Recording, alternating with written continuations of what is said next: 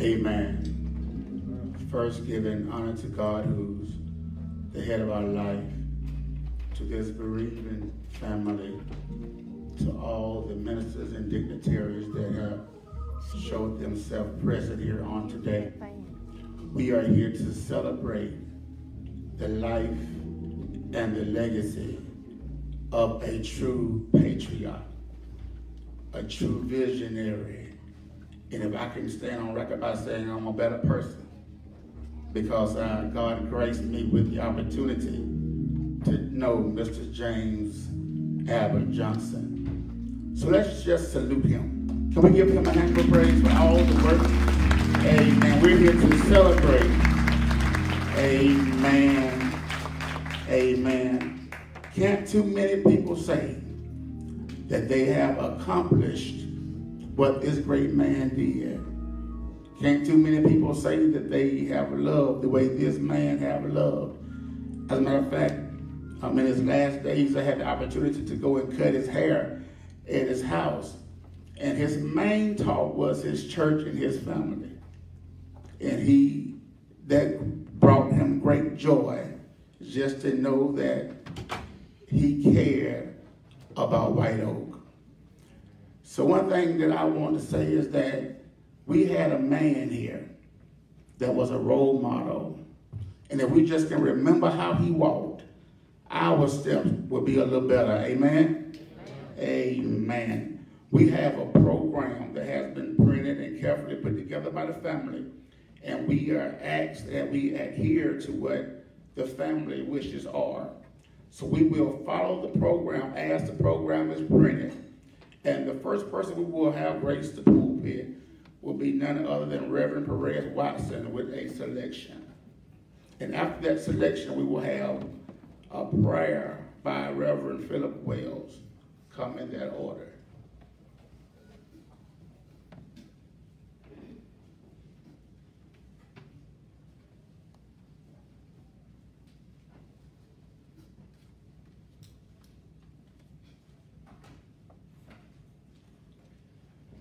First, giving honor to God, who is the head of my life, to the pastor of this church, to all the other pastors, ministers, and all of you in your respective place, and to this family, my family.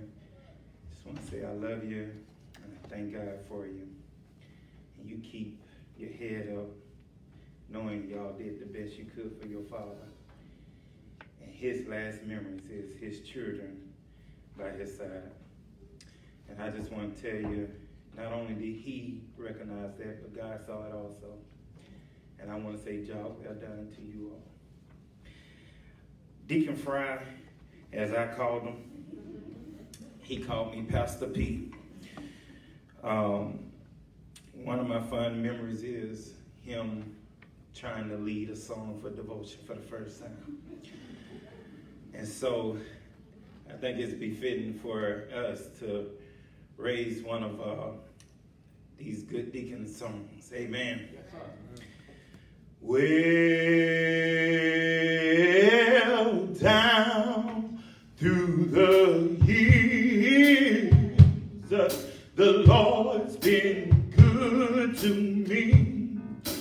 Well down through the years, y'all can hear me. The Lord's been good to me.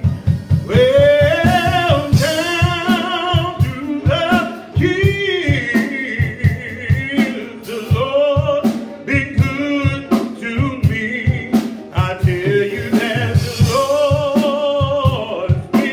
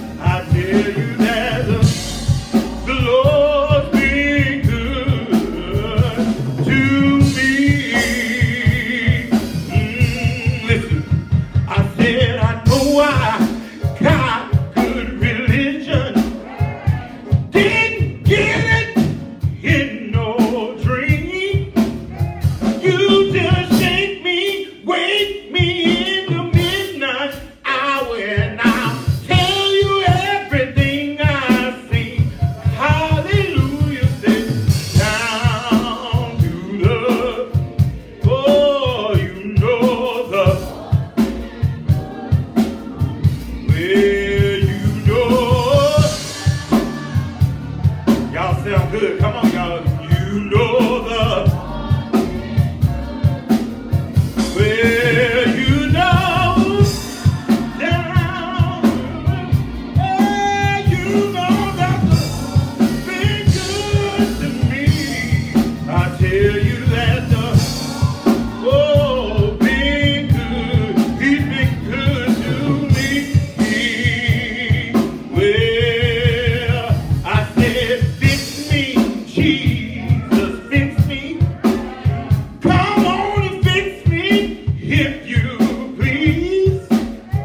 Well, if you can't fix me standing up, then I'll bow down on my knees, trying to tell you that down through the years, oh, the Lord, well, you know, down, oh, you know,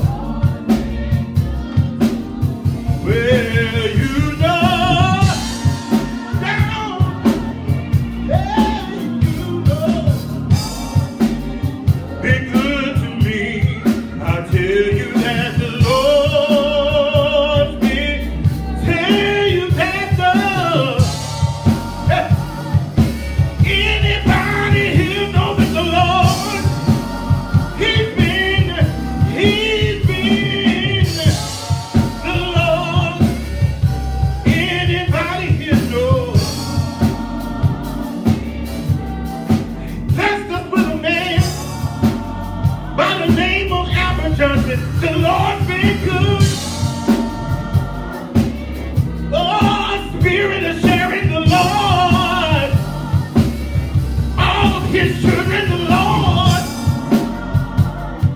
Tell you that the Lord been good to me.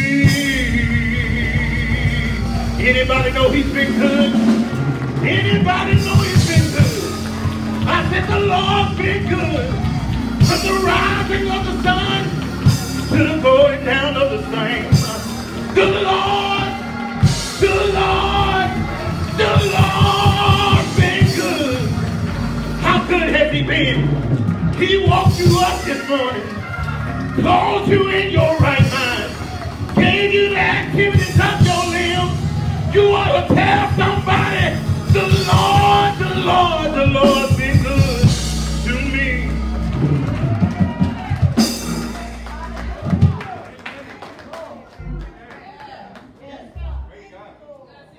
The Lord been good to Brother James Allen. The Lord been good to Brother Philip Wells. The Lord been good to Brother Howard Teasley. The Lord been good, Brother Henry Slayton. God been good to all of us. Amen. That's a good thing, isn't it? If God been good to us. I'm going to share a short testimony. I'm going to get out the way. I spent 12 months in Vietnam. I made it back home. And you know what happened? The reason I made it back home? My mother prayed for me. See, I believe in the power of prayer because I'm a product of prayer. Amen. I believe in praying. God don't fix things in your life. Whatever it might be, God is able to fix it. And the Bible said, man, I always pray and not faint. That means don't give up. When you don't receive an answer right there, wait on the Lord. Don't give up. Maybe we pray. Glory. Glory. Glory to your name, Jesus. We bless you this morning for all the great things you've done in our lives. Grateful for another day, Lord. You blessed us to see a brand new day. Because of your goodness, we can say the Lord been good to them. Because of your goodness, we can stand here and lift our hands to Jesus Christ of Nazareth and tell the world He is our Savior. Been good to us all our life. From a sinner to a saint. God been good to us. We didn't come here perfect doing everything right. But God, in his wisdom, and he knows everything about us, and still he loved us so. Been mighty good to me. I know he's been good to you. Lord, we thank you for these that came out to support Brother James Abbott family, Lord. You've been good to them also. Pray, oh God, that you would just bless them. Give us all the courage we need to do your will. Father, we realize that the time is winding up, and what we must do it quickly. Things will happen on the left and on the right. Things will happen right before our eyes. And we see things today that we've never seen or witnessed in our lives. But God, you're still good. No matter what it looks like, you're still a wonderful Savior. We're still in love with you because you first loved us. We thank you, God, that you said I would never leave you nor forsake you. And I know sometimes we all feel like God has lifted his presence. But we got his word that attests to the fact that he said, I will never leave you. I will never forsake you. I will always be with you even unto the end of the world. And for that promise, we can have faith. We can have confidence, courage to know that God is not a man that he should lie. Neither the Son of Man that he need to repent. If God said it, that settles it. He said in the beginning, let there be light, and the universe lit up. He called a dead man from a tomb, and in that 4 days, Lazarus, come forth. It happened just like God said. And God, we thank you because we can trust your word. We can trust every aspect of you because you're a good God. And you love us so much. You demonstrated your love for us. The Bible said even when we was yet sinners, you died for us. You died for Brother James Abbott Johnson. You died for the people on the sound of my voice. You died. But thank God you didn't stay dead. That's not the end of the matter. The Bible said he got up. Resurrection, got up, power in his hand. Said all power is given unto me. Told the disciples that go you into all the world, preach the gospel, tell men and women everywhere the wages of sin is death, but the gift of God is eternal life. So glad I heard that message. So glad Brother James heard that message. So glad I acted upon that message. So glad Brother James acted upon that message. God, we thank you for everything. Let the words of our mouths and the meditations of our hearts, let it, oh God, be acceptable in your sight. That's all we want to do is to please you, God. We want to be a living epistle, written and read of all men. We want to be an example to the world to know that God transformed our lives in a positive way. Father, we give your name the praise, the honor, and the glory. Thank you, dear God, for all that you've given us. You've blessed us, given us everything we need pertaining to life and godliness. Been good to this family, watched over them years and years and years, and our four parents, you watched over them, and you brought us to this year. We are so grateful. And we want to thank you. Thank you. Thank you. And thank you. It's all in the matchless, marvelous, mighty name, glorious name of the Lord Jesus Christ, the Son of the living God. Hallelujah. Hallelujah.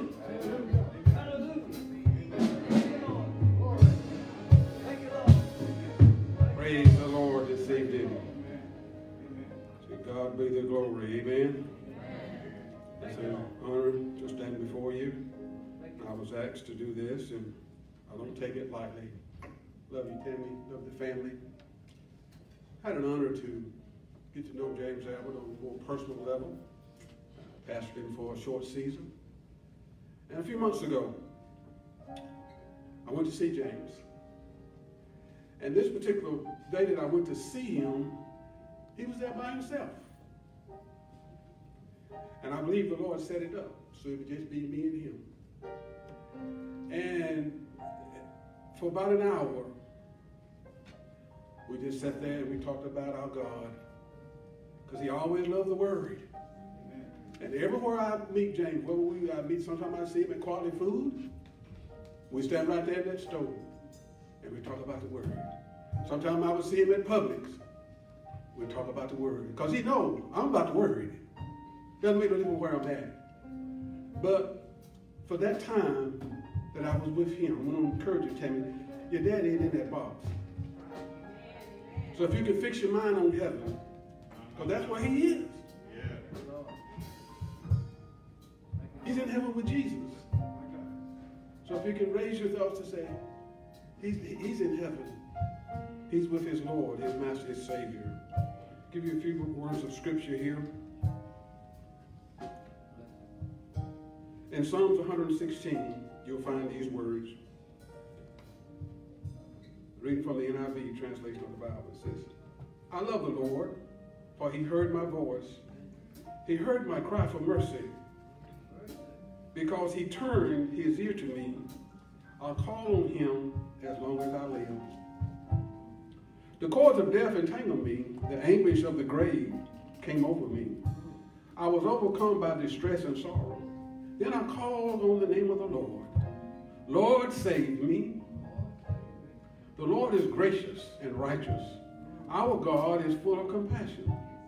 The Lord protects the unweary. When I was brought low, he saved me.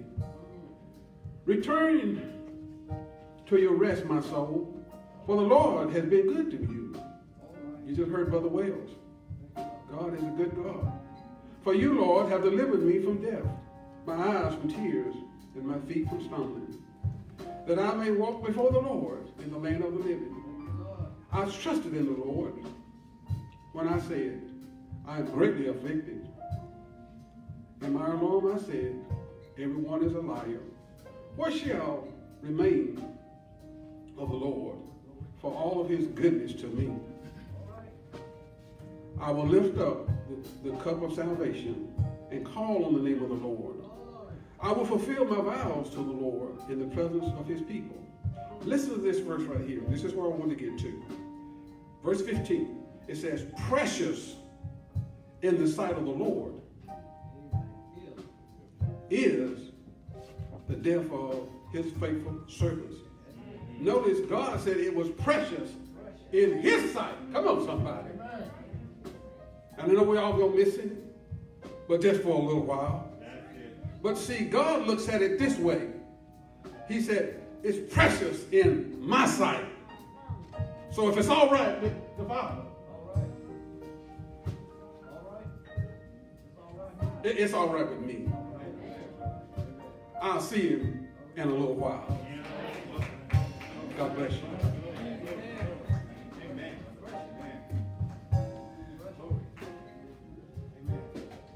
The song says, how excellent is thy name, Lord God. Yeah. How excellent is thy name. Listen, I just want to take time out right now.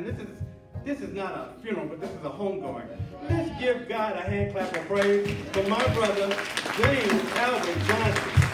Truly, he was truly a blessing to this church. Glory to God. And I thank God for him. I thank God for his life. I thank God for everyone he has touched in his life. Truly, he's been a blessing to me. Amen? Amen. I'm here to read the scriptures. The scripture today, a New Testament scripture, is coming from John, the 11th chapter. And I'm going to start off with the 20th verse. And it reads as thus. When Martha heard that Jesus was coming, she went to meet him, while Mary remained sitting in the house. Martha then said to Jesus, Master, if you had been here, my brother would have not died. And even now I know that whatever you ask from God, he will grant it to you. Jesus said to her, your brother shall rise again. My God, glory to God. Martha replied, I know that he will rise again in the resurrection at the last day. See, Martha was looking for an event to happen, a place to happen. But Jesus said, Jesus said to her, I am the resurrection and the life. Whoever believes in me, although he may die, yet shall he live. And whoever continues to live and believe in me shall never die at all. My God.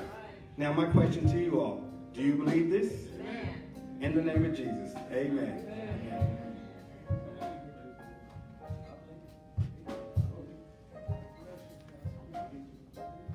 Amen. I want to thank Reverend Perez Watson for that heartfelt song.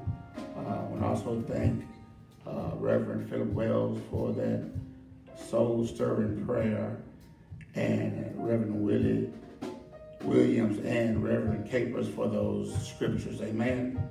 Amen. I remember, y'all, my first encounter with Deacon Albert. I had just joined his church and just started preaching about 15, 16 years ago. And I thought I was doing good. I thought I was doing good. And I got to the close. And I started tuning my voice up.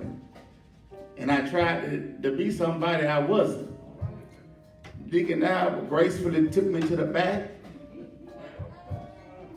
and said, Quincy, the message was good. But that thing you did at the end, that wasn't you. And that's what I admired about him. He told you the truth. Whether you liked it or not, but when you went back home and thought about it, you're like, man, he really was helping me, amen? So I just thank him for all the time we shared, all the wisdom he gave me, and I'm a smarter, brighter person because I sat at his feet for the times that I did, amen? Amen. At this time, we're going to have a poem by Christian, Jalen, and Carly. Hear ye them. Amen.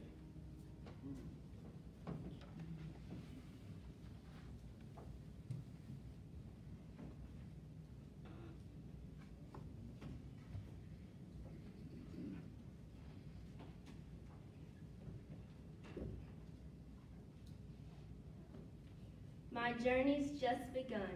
Don't think of me as gone away. My journey's just begun. Life holds so many facets. This earth is but one. Just think of me as resting from the sorrows and the tears, in a place of warmth and comfort, where there are no days and years. Think of how I must be wishing that you could know today. How nothing but your sadness can really go away. And think of me as living in the hearts of those I touched, for nothing loved is ever lost, and I know I was loved so much. Uncle Albert was a great man. He truly was. He was family-oriented, and he enjoyed helping others. He loved spending time with the youth, and we loved spending time with him. Whether it was him taking us to Fort Yargo to ride the paddle boats, which ended up with us being in the water, not knowing how to swim, while he took a nap on the bench, or to letting us come over to his house to dance to Michael Jackson on his Xbox. We always had fun times when we were with him. Uncle Albert has taught me several lessons, but one lesson he's taught me that he may not even realize he was teaching me was to never give up. No matter how much pain he was in, nor how bad he was feeling, there was one thing Uncle Albert was not going to do, and that was to get in that wheelchair.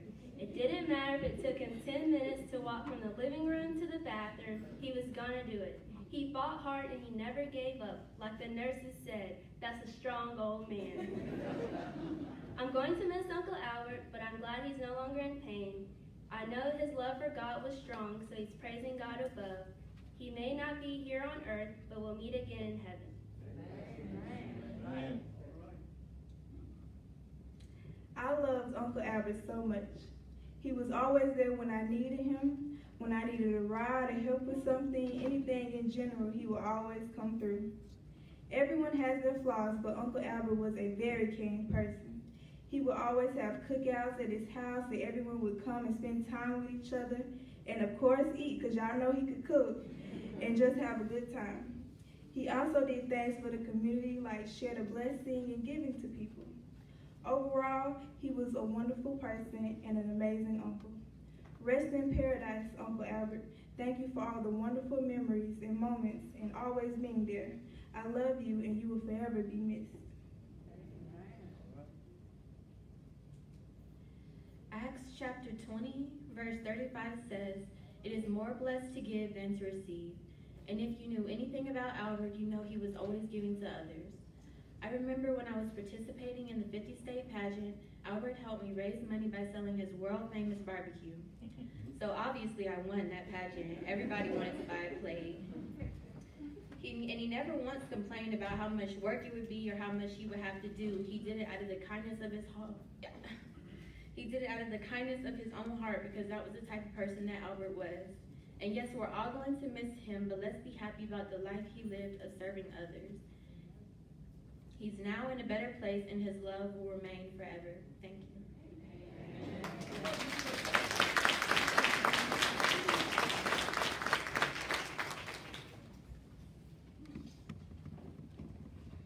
Amen. Awesome job, young ladies. Now it's time for the remarks. The family have asked to keep the remarks to 2 minutes. Amen. Amen. And we will have Tammy Kinney, Sandra Campbell, Perry Kane, Tawana Johnson, Martha Slayton, Mike Strickland, Carol Lumpkin, and Kobe Kilgore. You will come in that order. Amen.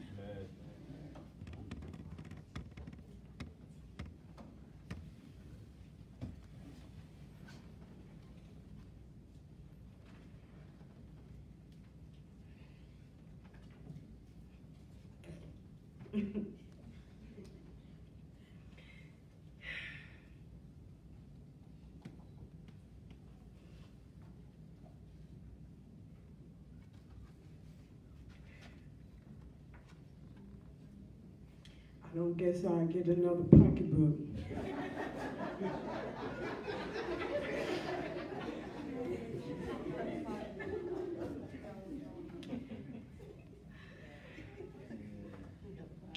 I can tell everybody in the church about our pocketbook days. And I would really hate to ride with my uncle, and I would call my mother and I would say, "Mom, you want to ride with Albert today?" Ain't right. Ain't gonna be a dog day long. But in order for me to get the pocketbook that I want, I would always blame it on Dorothy Johnson, and I had to bring in Mother Janelle. And I would hold up the pocketbook and I would say, "Albert, I believe Miss Doc Johnson will like this pocketbook, because they like them booming colors." And he'll say, "Yeah." And on the way back, I'll be scared to say something because I might not get the pocketbook. But I got the pocketbook. We would play cards up to Miss Bootsy. I know they ain't playing cards up there in heaven. And Albert telling Miss Bootsy, "You done cheated." And if I agreed with Miss Bootsy, she had a good hand, he would jump up from the table and look at me and say, "Whose side you on?" And they would call me, "We frying fish. We got some hot dogs we know you love to eat." And I would get on up there and I'll say, "Who my partner?" He'll say, "Sit down." But my uncle was really good to me in spite of our arguments. He was always good to Romeo and Sante and Travis. In spite of everything and all the riots and all the fussing, he was really good to me and the boys. But I can't say this last thing. He ain't gonna be running nothing up in heaven.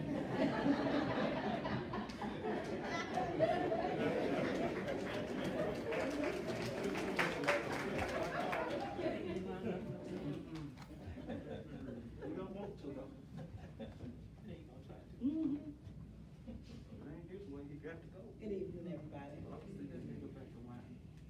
I'm not as good as Ted. I had to kind of make me some notes. But from my heart, thou shalt love the Lord thy God with all thy heart, and with all thy soul, and with all thy mind. thou shalt love thy neighbor as thyself. And that's what Albert did. We had several mayors in the little city of Pinetown, as y'all know. Paul Hall being our first, Albert being our second. And he did run Pinetown. Albert loved the community of Pinetown. If he could help you, he would. He'd cut your grass, help you with home repairs. But just don't ask him to come kill a snake. That wouldn't happen. We all know his love for Share the Blessing. He got my mom and I involved in that. We used to get up on Christmas morning around 4:30, phones start ringing. Y'all up? Agnes, y'all up? We'd be up and ready to go. We enjoyed those times. Now, unlike most of you women, and then some of you may be into football, but we truly love the Falcons in Pinetown. Albert and I was going to discuss on Saturday night what we were going to cook. We got our meal together. We were going to be the commentator, the coach, and the players. We was going to decide and criticize.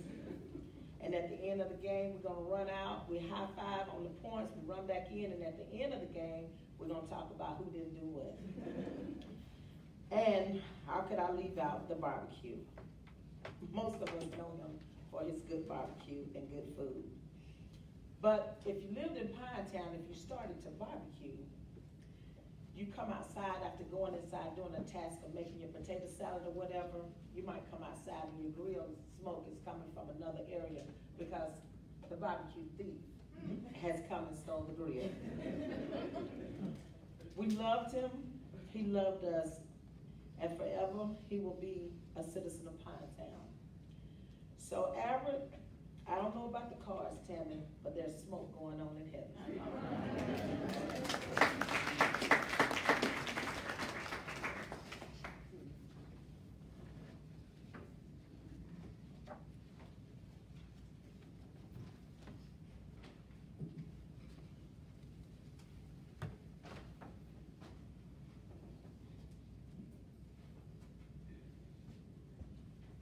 Most of the stuff that I got to say about Albert, it's not really a lot of stuff to say about, but the thing that I do say about him, he was my partner, and we were down. And most of the time, you didn't have to ask Albert with you. He was already ready. So that's the way Albert was. Albert was the type of guy that whatever he did or whatever he tend to do, he was just that type of guy. So that's the way I feel about Albert, you know. And Albert the type of guy, he didn't bring none, he didn't start none, but you know what he would do. That's Albert. But, and the things about Albert I can say, y'all just bear with me.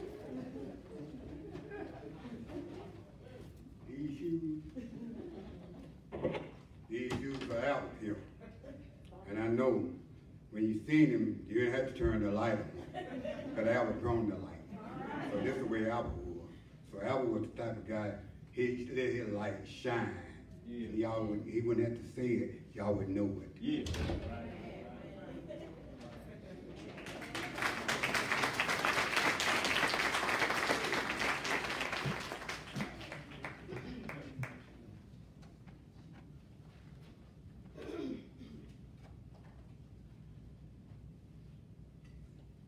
Lift up your heads, O ye gates, and be ye lifted up, and the King of glory shall come in. Who is this King of glory? The Lord strong and mighty, the Lord mighty in battle. This is the day that the Lord has made, and I will rejoice and be glad in it.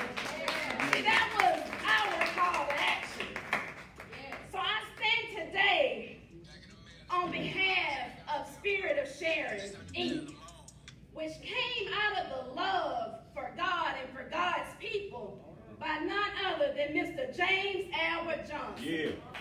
You know, the work that Spirit of Sharing, Inc. is most notably known for is what we call Share the Blessing. Yes. Share the Blessing started 20 years ago, this December 25th. Think about that. Yeah.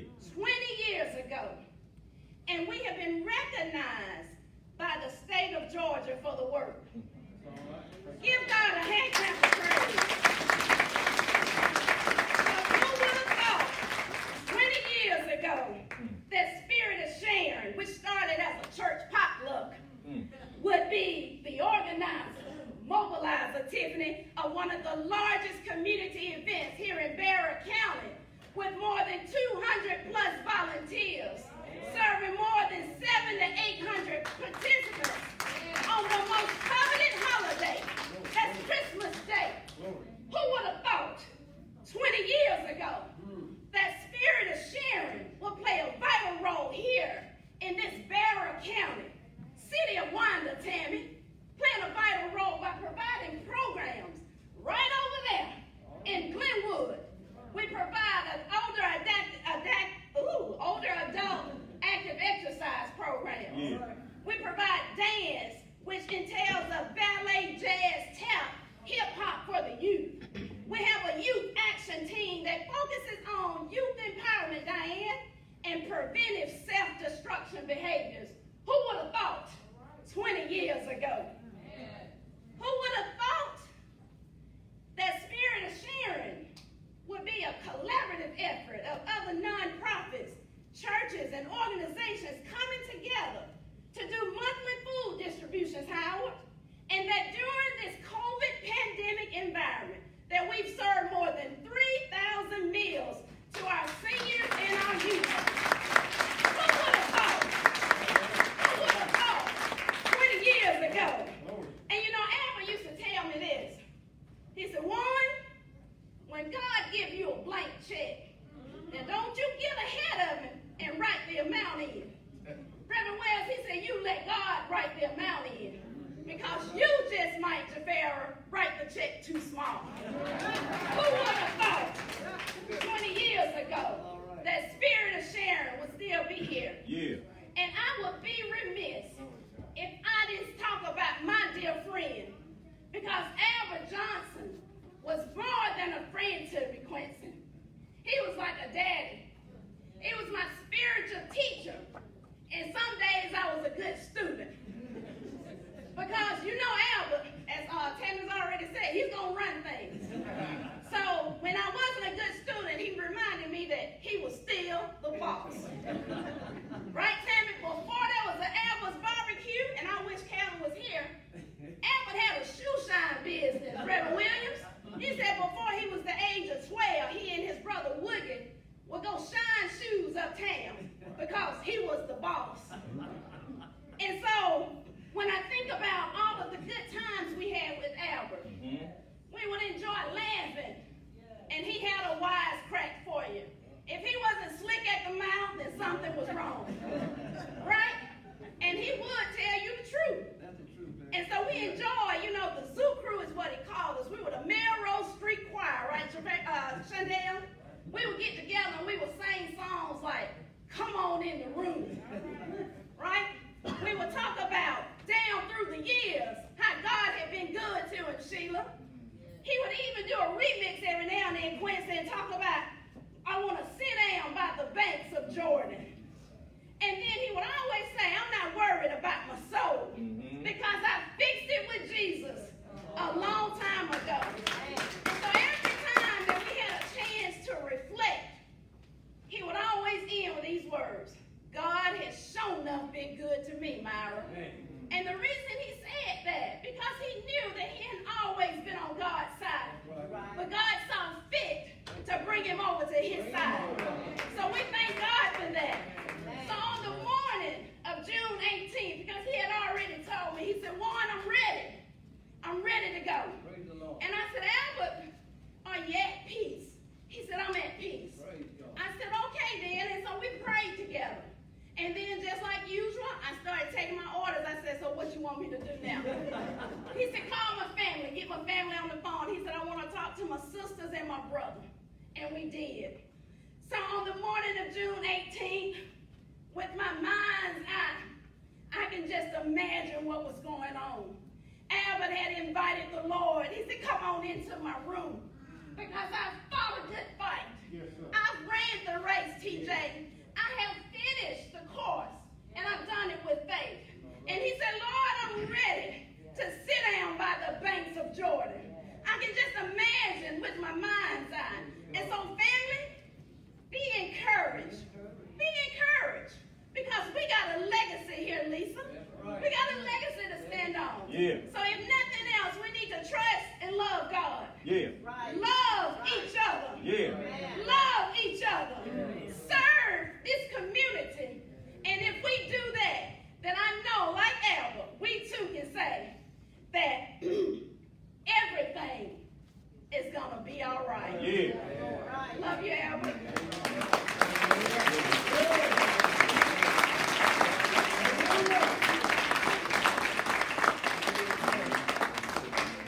Amen.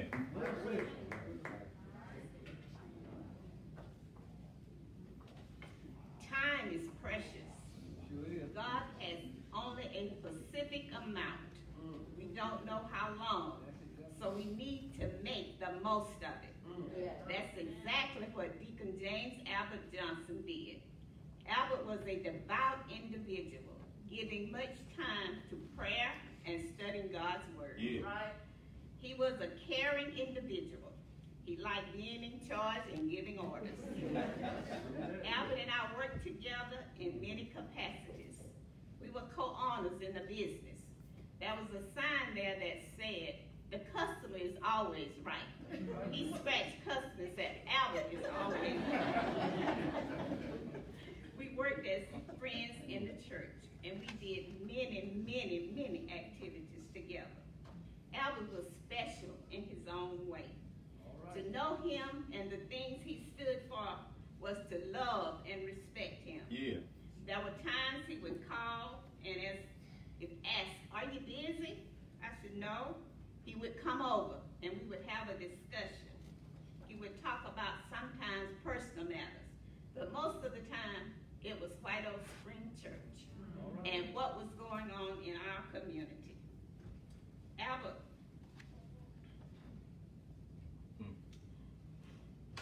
loved God. Yeah. He wanted to make life better for everyone. Some of us imitate life. He lived life to the fullest. From that day he was born, he found his way to his own unique place in this world. On Thursday morning, Albert said goodbye to go to a better place. A place that has been prepared by Almighty God. Servant of God, welcome home. Finally, brothers and sisters, goodbye. Aim for perfection. Listen to my appeal. Be of one mind. Live in peace, and the God of love and peace will be with you. Amen.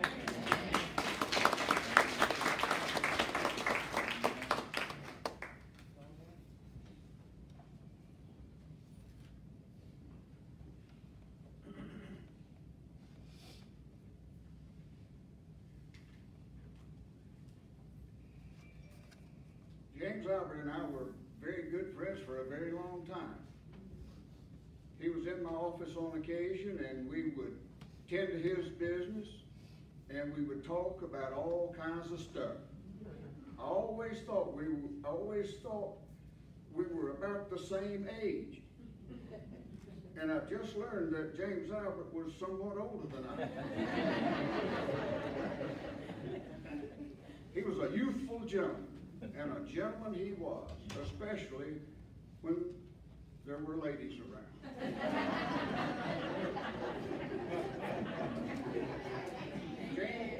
James Albert was a strong supporter of our city and our county, and always giving of himself, his energy and his talents. James Albert's long-standing commitment and brotherly love made ours a much better community.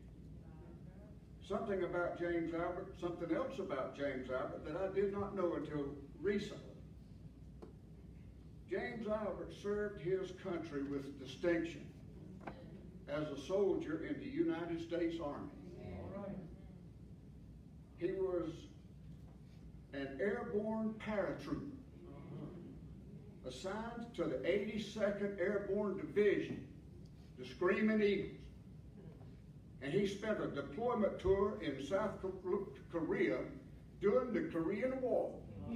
And we all know a very, very awful war, and one that has been forgotten. But James Albert was there, and for that I am forever appreciative to him. Amen. And I will and have honored him for that reason alone, if for no other.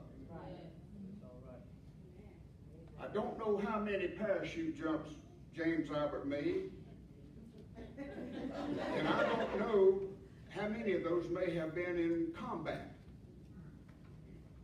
But he was airborne all the way. James Albert spent his lifetime setting a good example, which, as we the living know, is a very powerful thing. Of James Albert, we can truly say, James Albert, you've run the good race. Yeah. You've done a great job. Now be thou at peace, will you? Yeah. You've crossed that great river. Yeah. And we all now say thank you, James Albert, Thank you, for all that you've done for us. Amen. Amen.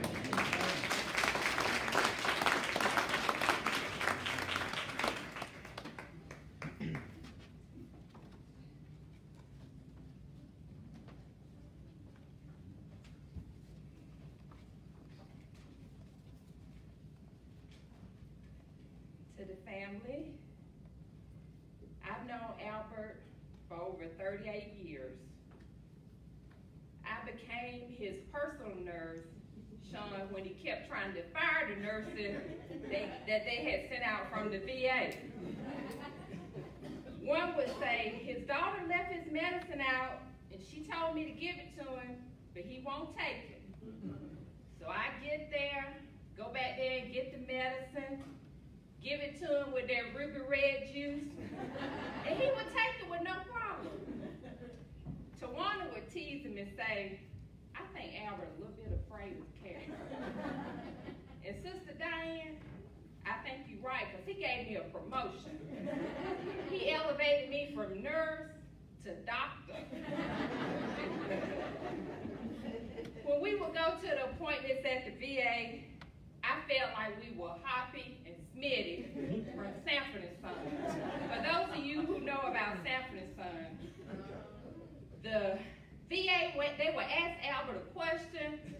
He would sit there. If he didn't say, beg your pardon, he would look over there at me, and that meant for me to translate what they were asking him. As a nurse, it is hard to see people that you care about sick. But what I learned from Albert during his sickness is to never lose hope. Yeah. To keep the faith. Yeah. Don't become bitter with each other or God. People need to see the God in us in our suffering. Our visit to the VA in September was disappointing because we didn't get the news that we had hoped for. I didn't know what our ride home was going to be like. I left Albert at the front. I ran up the hill, got the truck, come back round. He got in and said, you remember how to get to Piccadilly from here? I said, we still going to Piccadilly? So we had talked about it on the way up, but I didn't know. He said, yeah, we going to get our liver and onions. We did. We got our liver and onions. On the way home, we talked about everything except for the doctor visit. You see, Albert was lifting my spirit instead of me lifting his. As we pulled up at Melrose, he said, Dr. Lump, everything is going to be all right.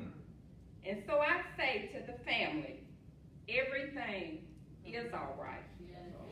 Albert is now with our Lord and Savior, Jesus Christ. Thank you.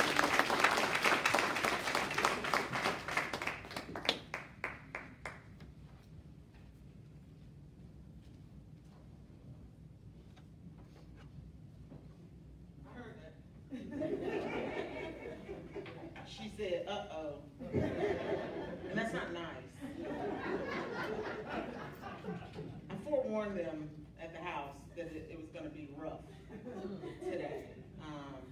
Some of you don't know, Chris learned today that I also go with Kenny. What Chris didn't learn today was I went with Albert too. Don't put it out there so if y'all don't know, I do. Okay? I know y'all read on that at Vera.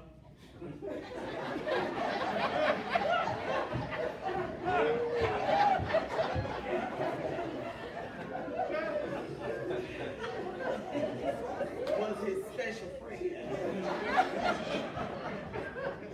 But I was too.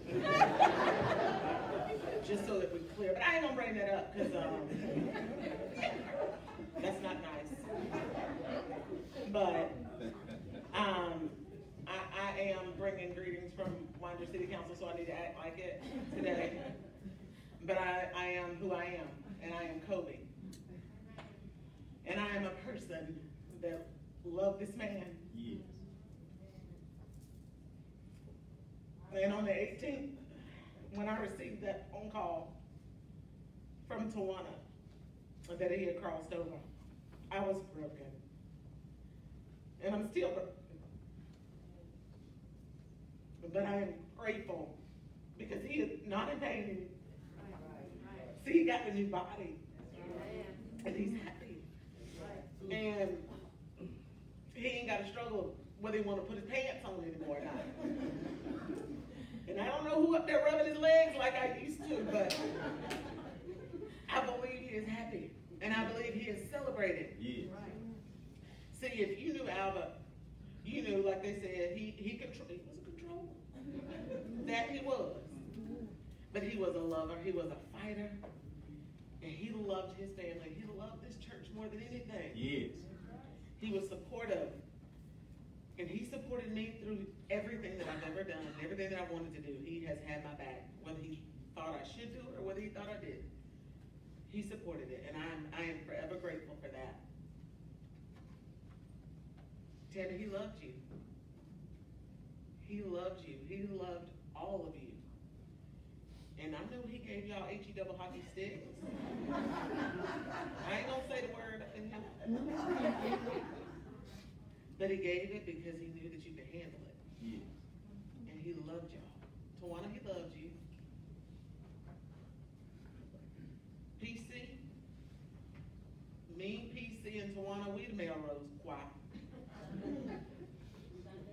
And I'm gonna get to him. And Albert was a part of the choir. He just had one little part, and he was just to sing in the room. So we designated Shondell to be in the room. That's the only part he got to do from now on. So we asked if we could sing the if she needed us to, be the choir today. She said no. So we're not gonna sing unless y'all want us to. And then me, Tawana, and PC will come up. Tawana over there shaking her head, but I can get up there. But anyway, thank y'all so much for letting me have the opportunity to love your dad, your brother, your grandfather, the way that you did, because I knew I took some time up, but I learned so much from Albert. I saw a man that got a terrible disease but didn't let it define him. He defined it. Yes. He chose to fight it until he was done. And not when it was done with him, but when he was done with it. So he made sure he got everything and saw and did everything he needed to do. And when he was done, he was tired, it was done. And he gave the word, I'm tired and I'm ready. And he allowed the Lord to say, hey, I'm ready, you can come on. So he's still, in some way, he's still trying to control it. He said, God, I'm ready, you come on now. But when he did go, he went peacefully and on his own timing and in his own way.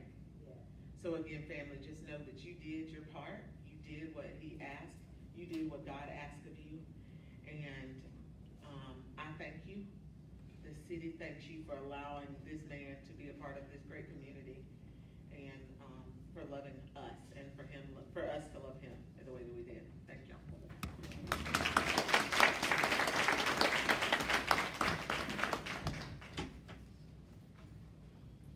Amen. The Bible says that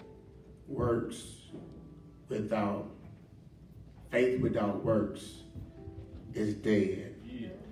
From the testimonies that we have just heard, we realize and understand that Mr. Deacon James Albert's faith was relevant because he truly put in the work. Amen. And at this moment, we will have a silent reading of the obituary. And after that, I'll come back up and we will continue with the program. Amen.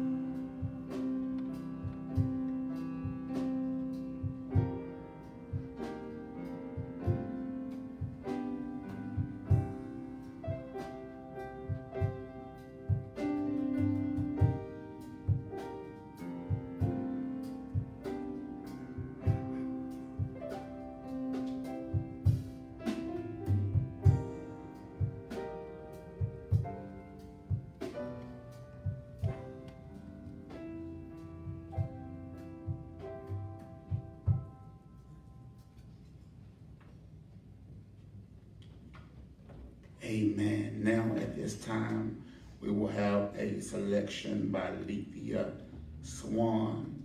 And immediately after the selection, we will have the eulogy by none other than Deacon Kenny Lumpkin. Amen.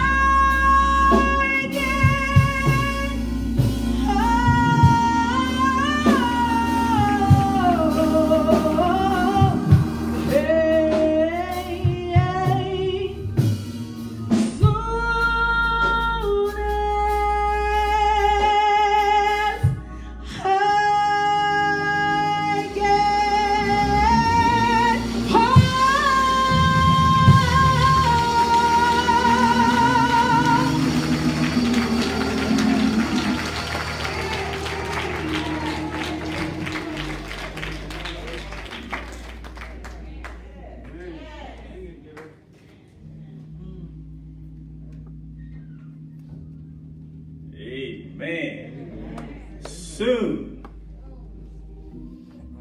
as I get home. Praise the Lord. To the family,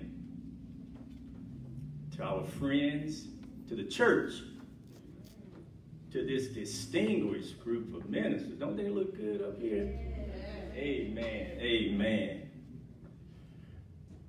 It is indeed an honor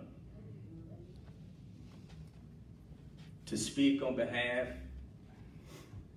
of our beloved brother, a hometown hero, Brother James Albert Johnson. I come on behalf of the one that said, if I be lifted up, I will draw all men unto me. Tammy, Shondell. Now, I don't have to tell y'all this, but it bears repeating.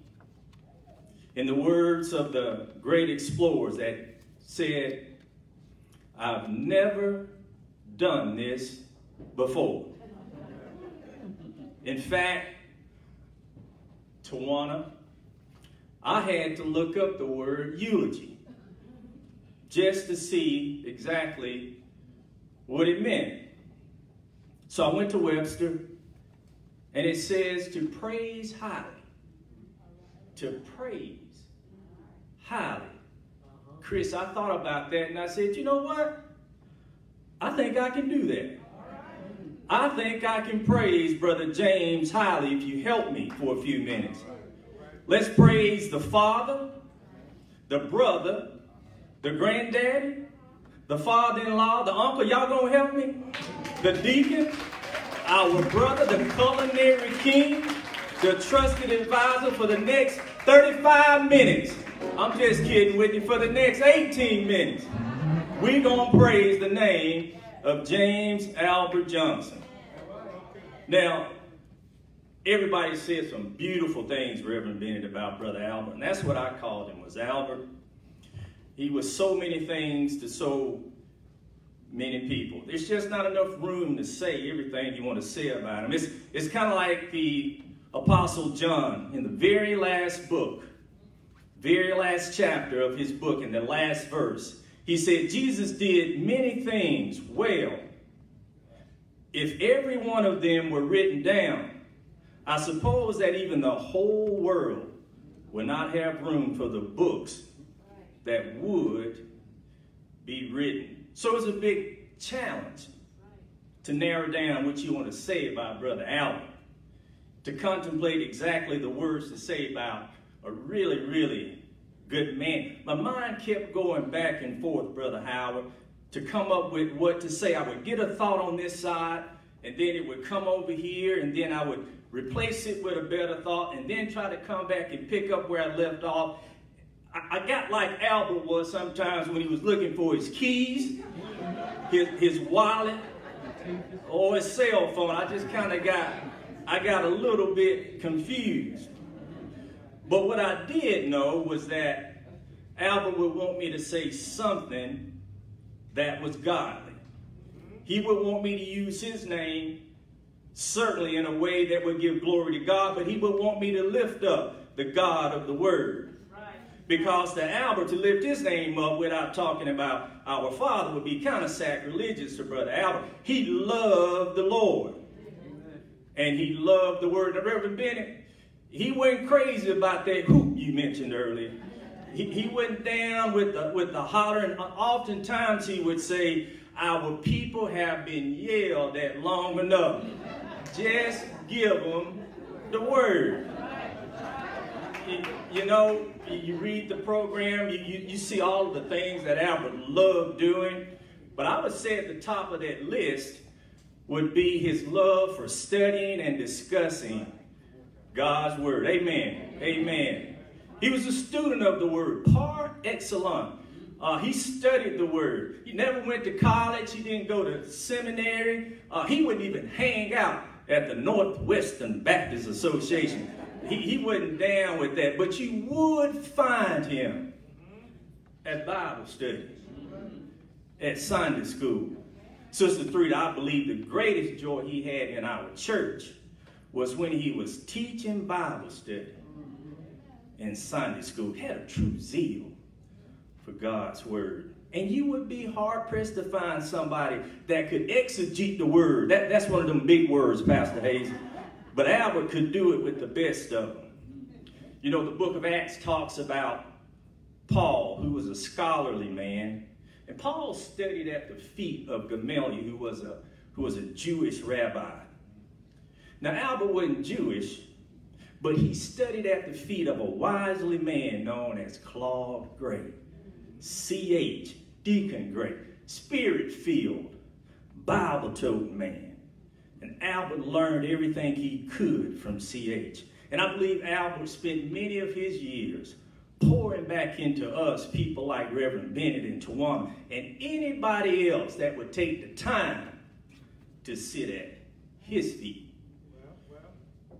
I've had the chance to have a number of conversations with Albert about the Word of God. We were ordained together on August the 13th, 1995. I called him my line brother. It was he, Brother Benny Taylor, and myself. We all got ordained together 25 years ago. So we spent a lot of time talking church. And I remember asking him once, who, Albert, in the Bible is your favorite character? Who do you align with personality-wise in the Bible? And I kind of had an idea who he was going to say, but I wanted to hear him say it. And then he said, I think I'm more like Peter. Peter, as you know, was a part of the inner circle. He was one of the 12 apostles. Of course, the big three of the inner circle would be Peter, James, and John, the sons of Zebedee. Peter was the leader of the pack. And while Peter was not one of the four major gospel writers, the book of Mark was a companion of Peter. Many scholars note that Mark's writing reflects Peter's close walk with Jesus. Peter was the one that you may recall that denied Christ 3 times before the cock crowed. All 4 gospel writers recorded that, by the way. Peter was also the one that cut off the ear of the servant of the chief priest that came to arrest Jesus on trumped up charges. Can you say trumped up charges? Yeah. Peter was full of energy. He was passionate. But, oh yeah, there's always a but, Pastor Hazel.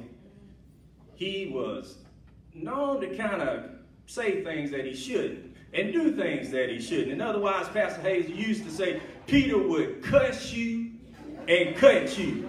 Okay, so you see where I'm going with this now, don't you? Those of you that knew our brother James knew he took delight in being the leader of the pack. He was chairman of the board of deacons, chairman of the trustees, Sunday school superintendent, building committee, the kitchen committee. He was the biggest of the big 3. He was the inner circle. Albert was definitely large and in charge. And he was passionate about what he believed. In fact, if you ever disagree with him, he would let you know. Now, Brother Perry, I don't know of any stories where Albert pulled out his knife and cut off anyone's ear. But I can tell y'all a few church stories about how he pulled out a stick and chased a few brothers, along with pulling out his pistol, Chris, from under his seat to let you know that he meant business. This was at the church. So, yes, Brother Albert did have a little Peter in it. But, you know, when I think of Peter, I had a Peter moment not too long ago. It happened just a few days ago.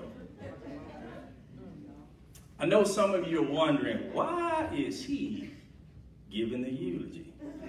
who chose him to give praise to Albert? It's a fair question, and it deserves an answer. It's because I'm his son. And that's what he said, and that's what I believe. Just like he's a lot of people's uncle, he's a lot of people's daddy. Now, if you want to know exactly how I got here, you're going to have to go back to the kitchen. My mama's cooking cornbread. Talk to her about all the details. But Albert said it, and that settles it. Amen? Amen. I know there are others that are much more worthy of this honor. Much more worthy. But as for me, why I was chosen, I can't explain it. But what I can tell you is this. Much like Peter, I denied him 3 times. Now let me explain. July 2016, at the funeral of Cleveland Johnson Jr., Albert and I had a conversation. And he said to me, "Can you do that?" And I said, "Do what?" "Can you do that?" That what Gary did. Now, Gary Johnson, my good friend, used to play basketball with Chris and I, classmate. Gary did the eulogy for Cleveland Jr. Y'all remember that? And Albert said, "Could you do the eulogy?" I said, "Well, Albert, I don't know. I've never done that. And I guess it would really depend on who I was doing it for." There was a pause. He said, "Could you do mine? Could you do my eulogy?" Well, there was an even longer pause from me. I said, "Albert, I don't know if I can do that." Those were my exact words. I never gave him a reason, and he never asked why. But it was clear that I had denied him. Fast forward, almost 4 years to the day, Albert's called home to be with the Lord. Tammy and I are having a conversation in the back room. She says to me, "Kenny, I've been praying about this, and I would like for you to do the eulogy." I paused. I was stunned. I didn't know what to say because I knew I hadn't said anything to anybody about what Albert asked me to do, and I was pretty sure he hadn't said anything to anybody. So I deflected. I tried to wiggle out. Tammy even asked me to go home and pray about it. You remember that, Sister Tammy? She said, "Go home and pray about it." And I did. And I came back the next day, and I denied. That was twice. 2 days later, we're sitting in the living room. We're working out the order of service, the obituary. We're putting things together. We penciled in everything, even the eulogist. And then I hear this soft voice from the side of the room. It wasn't Albert, but it said something that Albert would say, and it said, "So Kenny, are you going to do it? I think you can do it." And it was coming from Shondale. Now, I can't tell you how I felt to hear those words come out of Shondale's mouth and to look over at him and him looking just like Albert. I felt kind of like Jonah trying to, Reverend Bennett, run from what God had asked him to do when he said, "I need you to go to Nineveh," but Jonah decided he wanted to run to Tarshish. I was trying to run from what I needed to do. But despite that burning, that feeling that I had inside to do the right thing, I mustered up just enough cowardness to deny a 3rd time. I could relate at that moment to just how Peter felt after he heard the cock crow. He realized what he had done, how he had denied the Christ. Yes, sir. 3 times. Yes, sir. There was a sinking feeling in my soul. Something that you can't define. I had denied my brother, my friend, my mentor. And much like Peter, I failed. I felt in my heart that I had denied the one that I loved. But my heart wouldn't let me let it go. All right. And much like Peter, I wanted and I needed redemption. And you know the story, John records it in his gospel, the restoration of Peter in the 21st chapter. After Jesus had reappeared to his disciples after the resurrection, he told Peter, if you love me, do what? Feed my sheep. Peter would go on not only to redeem himself, but to become the rock that Jesus knew he would be. Peter would preach what is known as the first Christian sermon at Pentecost, where over 3,000 souls were saved that day. See, the message is clear, and it's simple for you and I today. God is a God of a second chance. You know, regardless of what we've done, if we can just open up our hearts, he will come in and remove all the stains. You know what the songwriter says? There's a fountain filled with blood drawn from Emmanuel's veins. Sinners, now that's you and I, plunge beneath the flood, lose all their what? Guilty stains. Brother Albert knew all of the redemptive power of the blood of Jesus. He used to say sometimes, we may fall out of the will of God, but we don't ever fall out of his reach. See, if you denied Jesus, made excuses as to why you can't do what he's called you to do, then maybe it's time to seek redemption. Maybe it's time to start feeding God's sheep. Oftentimes we say, we trust in God, Reverend Bennett. But the question today, can God trust in us?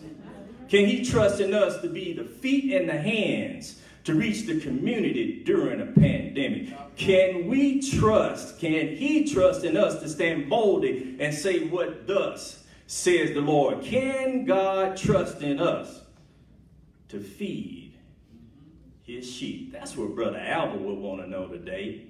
Can God trust in us to do the things that he used to do? That's what Brother Albert would want us to ask ourselves today.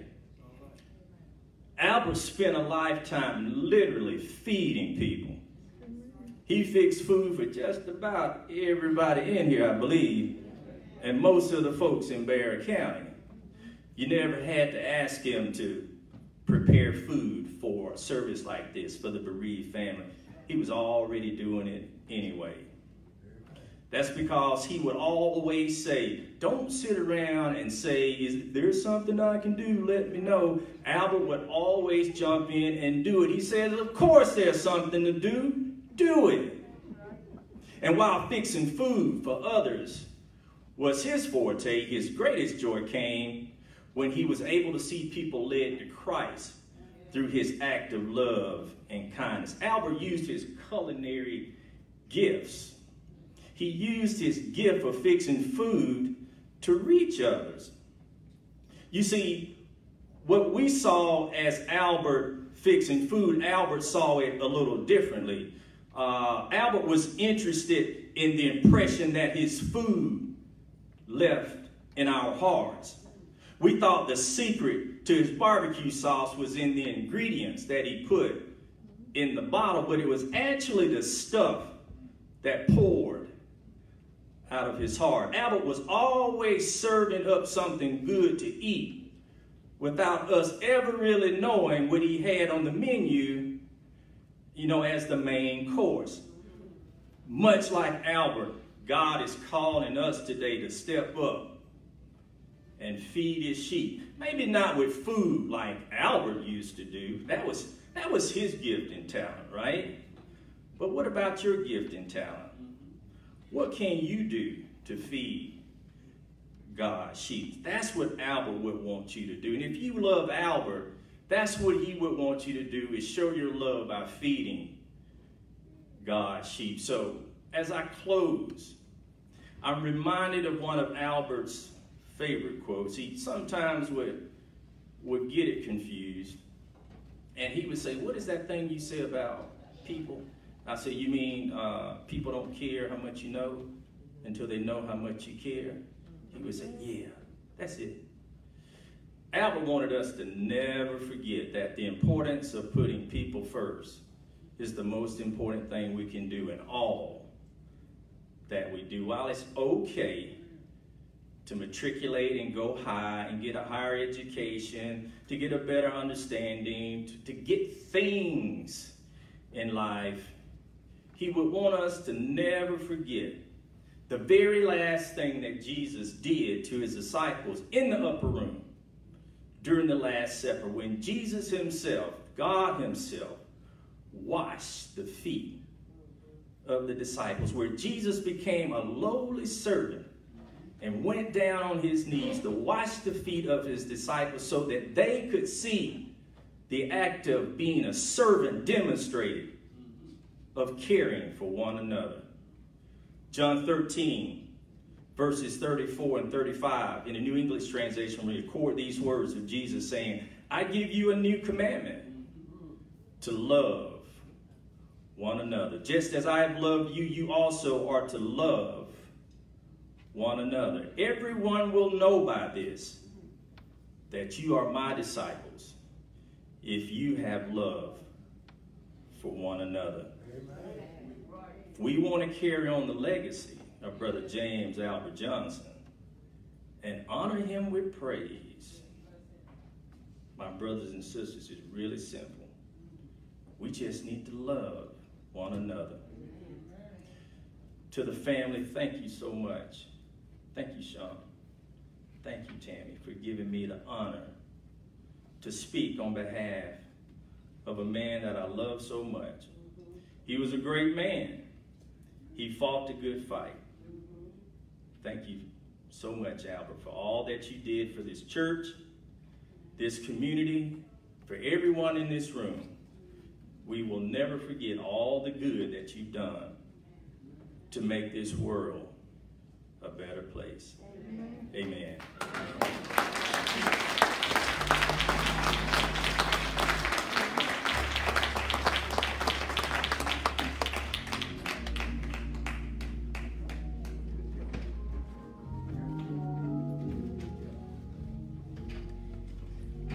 Well, Deacon Albert was correct.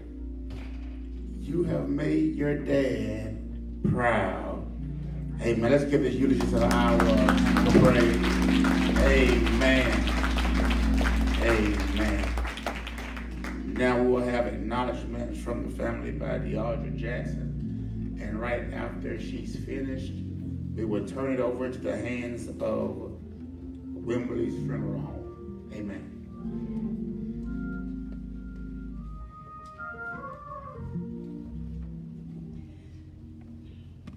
Good afternoon, Pulpit Associates.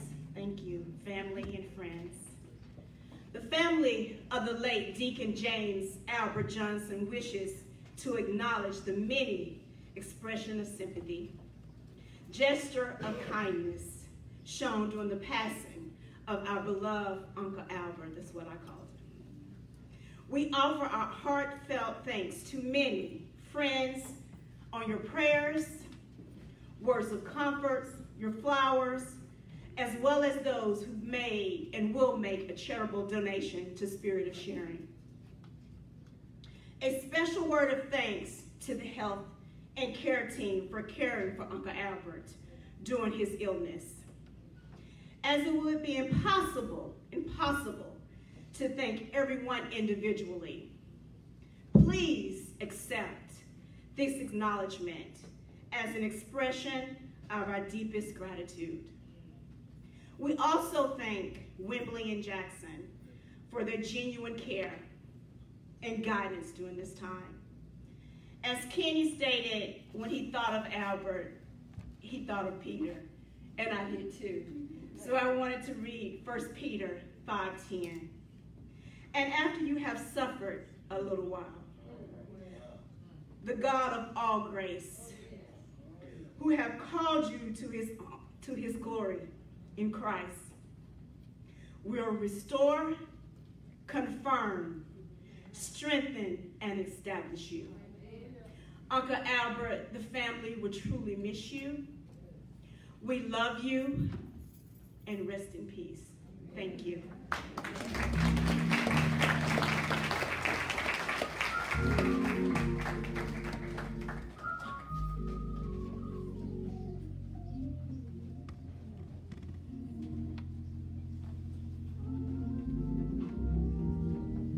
Let every heart say amen. Say amen again.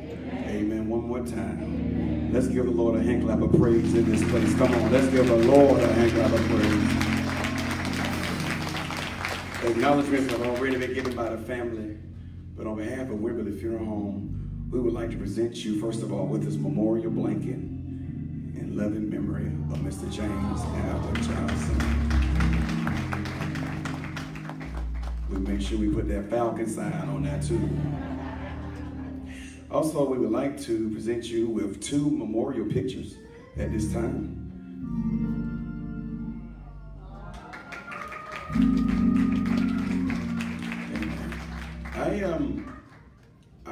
I was asked to give words of comfort, and I told the family just put me on the back end with the acknowledgments. And it is so much I can say, and I'm not even going to go into the times that me and Deacon Johnson shared. He been knowing me all of my life, making me play this organ over here when I was at the age of 7 years old. But there's so many memories that I have with Deacon Johnson. I knew how to make him mad, and I knew how to calm him down. I knew how to push the right buttons with him. And he would always get on me about being late. He'd say, now you gotta be on time when you come to church. Family and Friends Day was here. And I said, James, I'm gonna be there. He said, it's 11 o'clock, it's a morning service. You need to be here. And he kept calling my phone. Of course, I was late. He rode me to a revival last August in Athens, Georgia. Revival started at 7 o'clock. I didn't pick James up till 7 o'clock. And then I didn't have no gas in the car. And he looked back at, Deacon Slayton was with us, he looked back at Henry, and he said, Henry, I'm gonna tell you something now. He always late now. If you're gonna be late like this, you ain't gonna have my body, because you're gonna have me late for my funeral.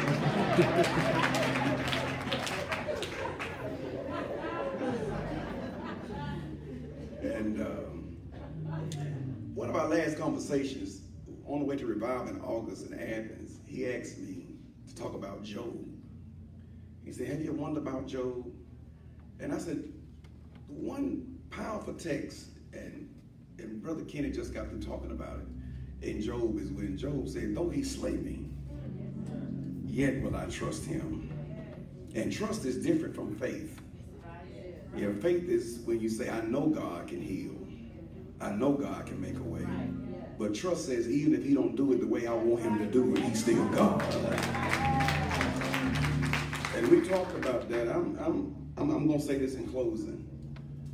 I thank God for the life of Deacon James Albert Johnson. And I believe that he has witnessed John 14 when it says, let not your heart be troubled. You believe in God, believe also in me. In my Father's house, there are many mansions. That word mansions means in my Father's house are many rooms. And so for prepared people, he has a room for them. A room for you, a room for me. Those who are in relationship with him, there's a room that's prepared for us. As I thought about that, I think about myself and my son. When I was growing up, I played hard. And I played so hard that wherever I fell asleep at, that's where I fell asleep. Whether it was in the living room or in the den. But I would fall asleep there, but in the morning when I wake up, I'll wake up in my room. My son the same way. He plays so hard that wherever he falls asleep, that's where he falls asleep, whether it's in the den, in the kitchen, in the chair. But when he wake up in the morning, he in his room. And the reason why I made it to my room and my son make it to his room is because while we're asleep, our fathers pick us up and carry us to our room. My dad used to pick me up and carry me to my room. I picked my son up and take him to his room. James Albert played hard. And last Thursday, he fell asleep in his room. But in the morning, he woke up in the room that's prepared just for him. I'm going to say this because James Albert like church, and we're going to have a little church on the way out here because I know how he want to have it, all right? And as when James Albert transitioned on last Thursday, and as I went to remove his body, not him, but his body, remove his body from the house, as we was coming out, I believe it was Tawan and Kenny, they broke out with a little song. And a little song they were singing, one of James Albert's favorite songs, that says, I got a feeling that everything gonna be all right. Now we know everything is all right, but he would love to sing that song, I got a feeling everything gonna be all right. Will y'all help me have a little church and let's send him out the way he wanna go out? I got a feeling that everything's gonna be all right. Oh, come on, let's do it for James.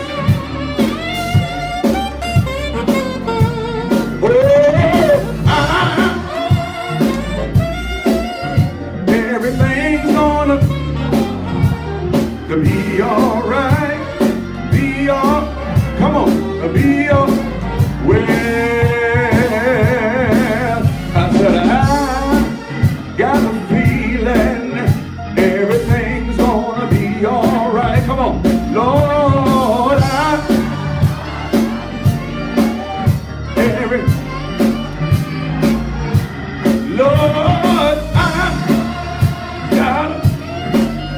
everything's gonna be all right, be all right, be all right, be all.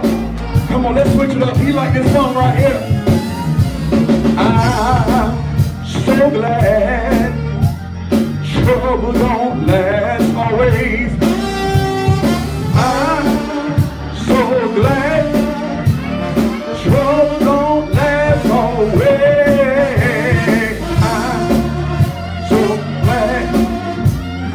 Trouble don't last always. Oh my Lord, oh my. Come on, let's have a little church. Come on, come on.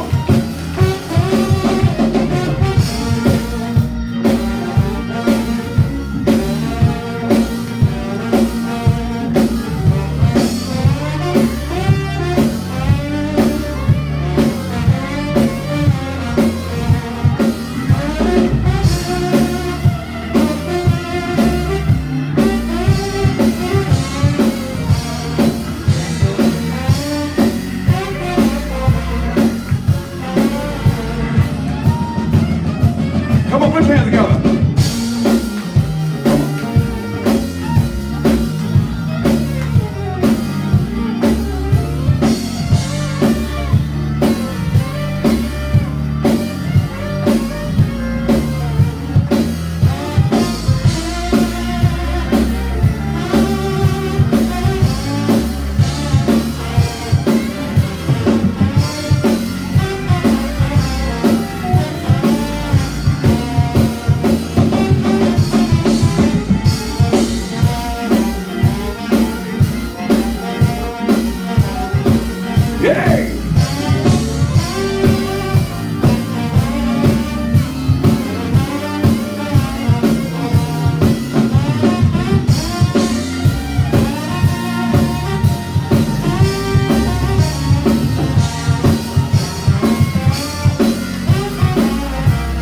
One more time.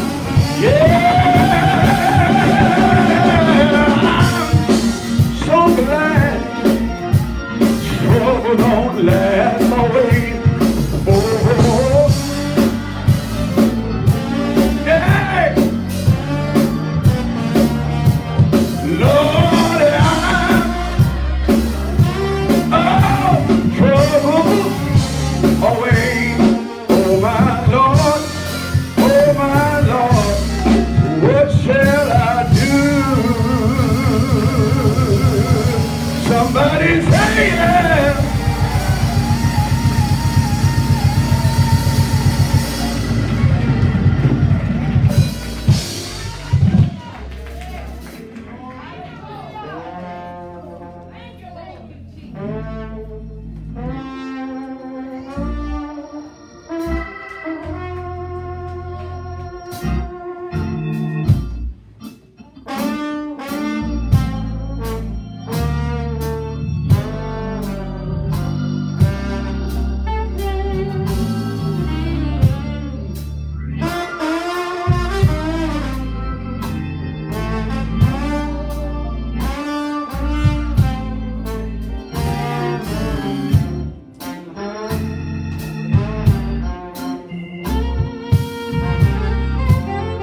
One more time. I don't.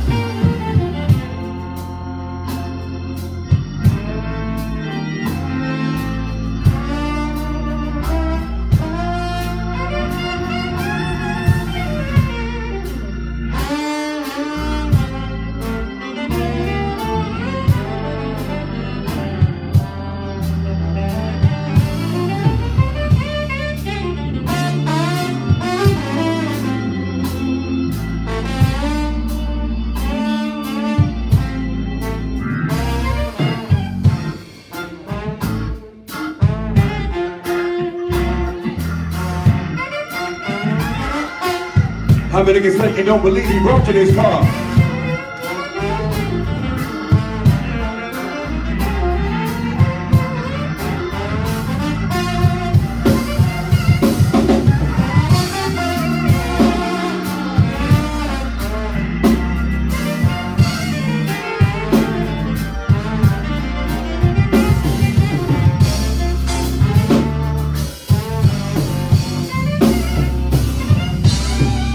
Come on, put your hands together, give God praise.